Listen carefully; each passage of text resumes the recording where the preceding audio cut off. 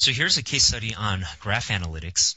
This is for a very large social media company. But the interesting thing with graph analysis is that it can apply to other realms and domains outside of social media. As an example, graph analysis could be leveraged in the government to be able to identify terrorists. For example, a graph is essentially just a series of vertices or vertices that are connected by edges. And the point of that is to see how different people or different objects are connected to each other.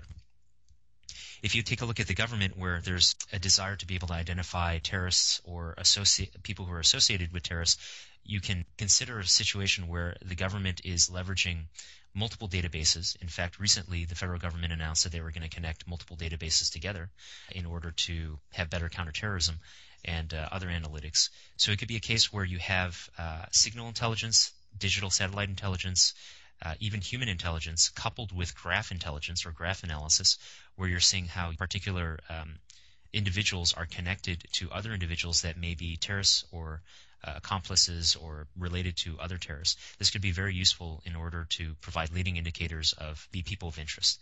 Another analysis using graph analysis could be something that the Center for Disease Control or CDC could execute, where they may want to be able to find or trace new emerging diseases. As an example, a new strain of the avian flu, the swine flu, or any other new epidemic that may be facing the United States.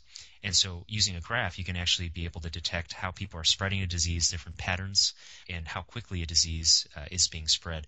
And obviously being able to identify and trace back through various graph traceability methods down to who patient zero was. In this particular case, it's a social media customer that was trying to do graph analysis, where they're trying to leverage graphing to improve network recommendations.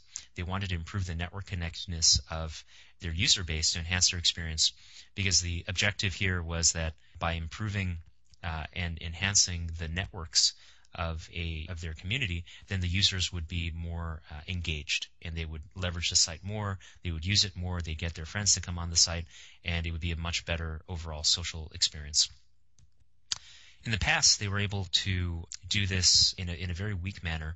There were massive graph challenges for this particular social media company. It required a huge amount of data transfer to graph algorithms that relied on a server environment outside of the database, requiring a significant amount of latency.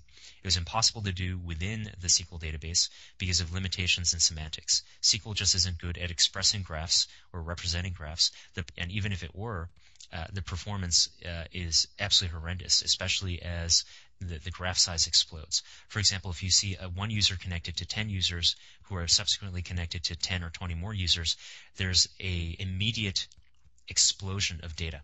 And that data explosion estimation and representation is extremely tedious and, in fact, impossible to do in SQL. So they had to go outside the database and do a lot of multiple steps of moving small amounts of data in batch data transfer outside the database to some mid-tier application to do this.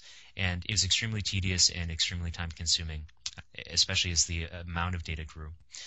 We worked with this customer to develop a graphing SQL-MR function, very conducive to graphs, not constrained by SQL or the relational constraints, and they were able to achieve much better performance.